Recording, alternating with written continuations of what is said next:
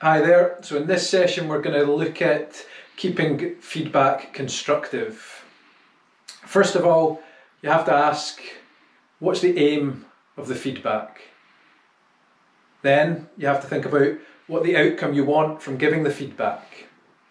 Now the answer to that must be to improve performance next time around. In high pressure situations, when under pressure, there's a tendency to highlight errors, to pick up on mistakes. Let me give you an example. Playing at the Hong Kong Sevens, there's 40,000 screaming fans in the crowd, there's millions watching on TV. 2 points down, the last play of the game, on the attack, not far from the opposition try line, my teammate inside has the ball, there's no one in front of me. All I need to do is catch the ball, take a couple of steps, put the ball down, score the try, we win the game. But no, I drop the ball. The opportunity's gone. No one is more gutted than I am.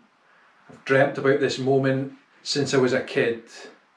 We've been out on the training field flogging ourselves for hours, for days, for months, all for that moment, and I've blown it. I don't need my coach or my fellow players to pick up on the mistake, to give me a hard time. I know the error I've made. It must be the same in a professional environment where people go to university, they complete their traineeship, their professional exams, all to do the best they can in their job. And when they make a mistake, they don't want that error highlighted, emphasised, replayed to them. It's easy to give that immediate feedback where you're angry, you're frustrated, you pick up on the error. But instead, you want to be part of the solution. You want to look at what the small things that you can do to improve the performance next time. Break down the error, look at how you can help to develop, help to make positive changes. If I'm told, don't drop the ball, it's not going to help me not drop the ball.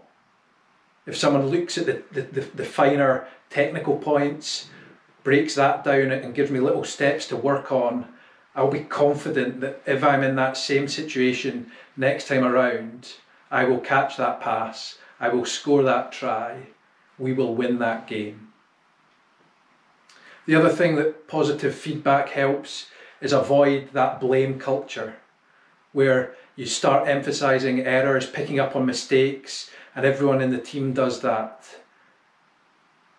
You want to avoid that at all costs. You want to keep things positive, keep things moving forward. So the key takeaways from this session, it's about coaching and guiding through feedback. You want to use feedback to relieve pressure rather than build pressure.